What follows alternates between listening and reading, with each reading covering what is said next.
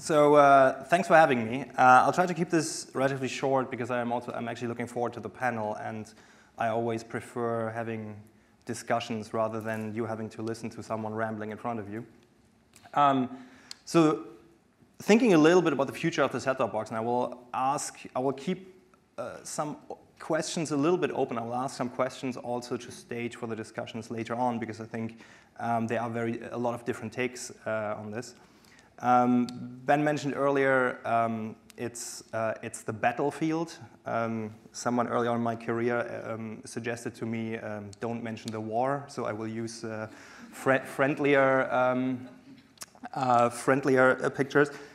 A little bit about myself only, so this is a horrible picture, but quickly talking about software, and since some people I met earlier didn't quite knew that I changed jobs, I'm dealing with pay TV operators and set-top boxes for a while, primarily on the software side of things.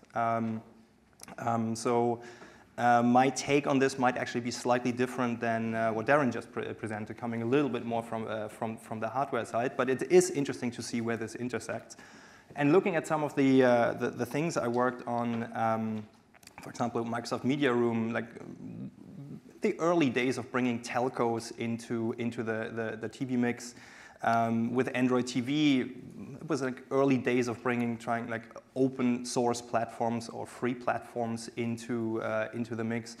And for both of those, actually, I remember early on talking to the industry, everyone laughed, right? Everyone said, I still remember first IBCs talking with telcos about delivering TV over DSL lines, right? That's a stupid business idea. Why? That costs way too much money. Why would you do that? That's not a product.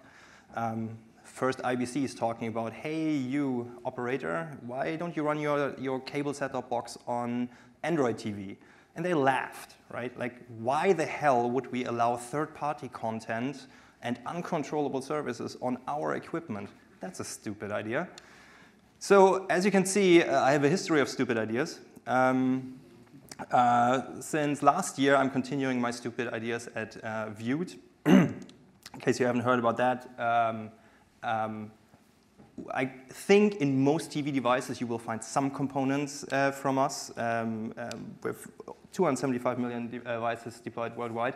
And you see customer base, I'm just saying that because it lines up nicely later for the timelines. We work with a lot of vendors in the smart TV and set-top box field. And I do think this is interesting when we talk about the future, is also where that intersects. I don't think you can discuss the future of the set-top box without discussing the future of TV sets in itself.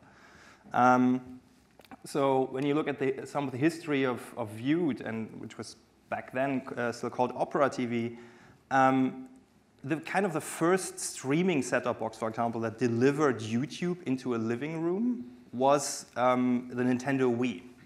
And that was the very first time that, for example, YouTube product managers actually called up Opera back then, say, hey, what's that device? We see a lot of traffic from there. Kind of the first like OTT services getting it into the living room, right? So we have, and over time then with Philips, the Net TV, right, the very first kind of TV. I think we've always been a little bit on the intersection of OTT, broadcast, and getting services, mixed services into the living room. Talking about the future, you can't really do that without talking about the past a little bit and how set-top boxes have kind of evolved and why they were in the living room in the first place, right? It's in a lot of cases, it was bringing in, there were new content needs or there were new transportation needs to get content into the living room. And that there was a consistent theme of content needs needed a conduit to transport them into the living room.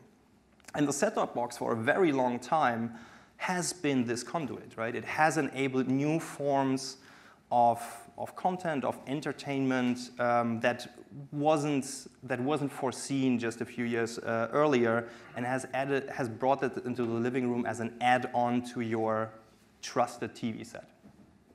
And as you can also see, it has gotten smarter and smarter with new features, right? It is not just about delivering video and pixels. It has been about added functionality. Things like DVR have been new kind of standard expected features over time that the set-top box brought in. So, but where does that lead in the future? In the last few years, there has been kind of the perception that the set-top box also has become a little bit of the insurance policy of TV operators.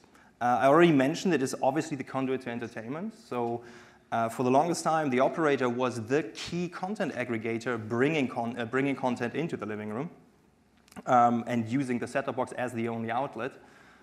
Quality control, it was the central point where the operator could control how the content looked, how the user experience was, exactly how they wanted it. And then also the security aspect, right? For a long time, set-top boxes were the only way that an operator could guarantee content is not replicated, copied. They could safely deliver content as they have agreed with the content owners themselves. But things have changed a little bit, right? So the operator is not the only content source anymore. It's not the central content aggregator in the home necessarily anymore. And also user expectations, we've seen that over years with user surveys and so on. The moment users have experienced that they can have almost any content anywhere in their pocket, it's incredibly hard to explain to them that they can't have that in their living room, right? That content X, no, that's not available on your set-top box or on your TV because of X, Y, Z. The consumer doesn't care about this, and they have experienced that this is possible in a different way. And this gets increasingly hard to explain. As I mentioned, the content sources are growing. I don't think we need to discuss this. With lots of OTT players coming in, obvious statement. Smart homes, I won't go into details there. Actually, Darren touched on a lot of aspects here already, but the key point, the set-top box is not an isolated device anymore. It has to communicate with other inputs and outputs throughout the house, with content sources in the house, with microphones in the house, with your security system and so on. So it's not an isolated device anymore, which increases complexity. And the other big thing I think that has happened in the last few years is also just the rise of connected TVs. So a lot of technology that was kind of exclusive to set-top boxes in the last few years has become kind of standard. It has become commodity.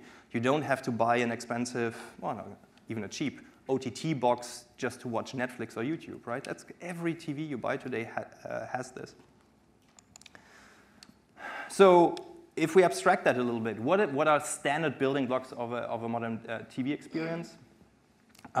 Quality, I think there is still a perception that operators think, oh, we still have a quality advantage. We can control, our quality is a lot better. We have the highest picture quality. We have the least amount of micro freezes and connection drops.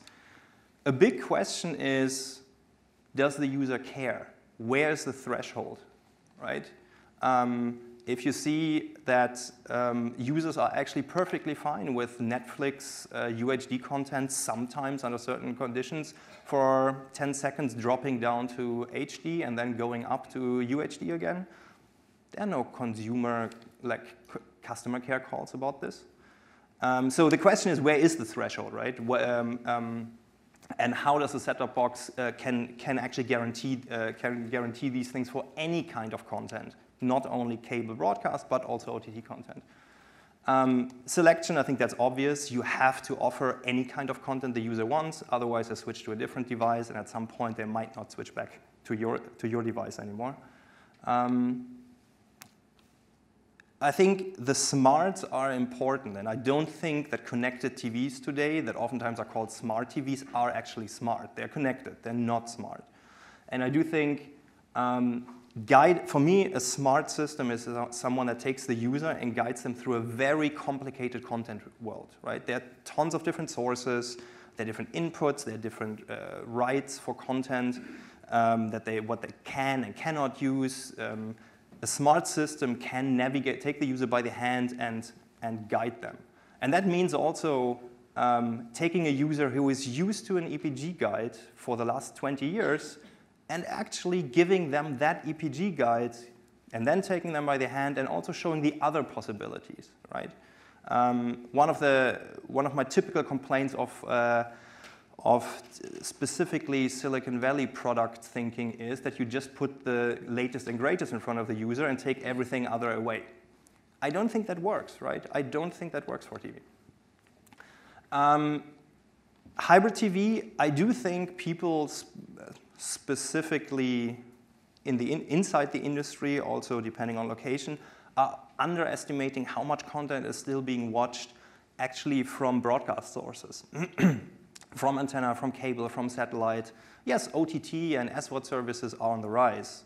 But if you look in the regions, depending on what region you're looking at, we are still talking 85% plus viewing time in the living room on linear content delivered over traditional traditional means.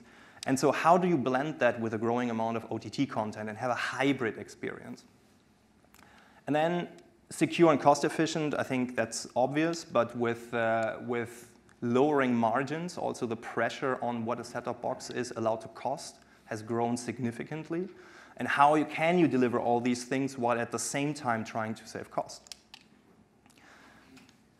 I won't go into a lot of detail here, but what you already see is that this has happened in the market, right? Like the amount of deployments where third-party applications are now becoming standard on set-top boxes. Recommendation services are being added over the last few years, 4K videos, voice control, and so on. This is an interesting aspect. This is from a Nagra MTM analysis. Whoever in this room wants to deploy touch remotes, buy me a beer, talk to me, and I will explain you all the reasons why that's a horrible idea. But key point here, this has started. This is not just some slideware stuff. This is really already deploying in the market. So to finish up, where is the future of the set-top box? I do think we will see in the next few years, we will see an increasing move of operator services into smart TVs worldwide, not only in Europe, but worldwide. From a technical perspective, there are not a lot of good reasons left why you have to have, for basic TV distribution services, no matter if it's IP or non-IP, a separate device. You see initiatives like HBB TV Op app and some other initiatives to kind of drive and help to transport operator experiences onto standard retail devices. I think there's an interesting question around revenue share and what the OEM can get out of this, but I think that's an important aspect. Increasingly, services are going into the cloud, right? Why having an expensive set-top box, a hard drive, or other logic in the device itself when it can move in the cloud? We see regulation worldwide, more and more kind of agreeing and green-lighting cloud DVR. There are more exciting services actually moving into the cloud. Look at Google Stadia announcement where you don't have to have an expensive game console anymore. That's moving into the cloud. So how many of the services are actually really needing a dedicated device is a key question. The mobile device, I was at a panel, I think IBC 3, 4, 5 years ago, I don't remember, where everyone was complaining, content consumption is completely moving away and is moving to mobile devices. The younger generation is not using the TV anymore. I don't think that's true, and we're increasingly seeing statistics that while there is a lot of consumption on mobile, still the majority of content consumption in the home is on the big screen. And I think we have also seen that second screen experiences so far have not been successful. So I'm personally a little bit pessimistic on the mobile device angle here. Last thing, are set-top boxes just getting smaller and cheaper and are basically slimming down, right? So is the future of any big expensive set-top box maybe a $20 dongle because that's all you need to ensure everything I talked about earlier? I think those are the interesting question, and I hope we talk a little bit at the panel, on the panel about it. Thank you.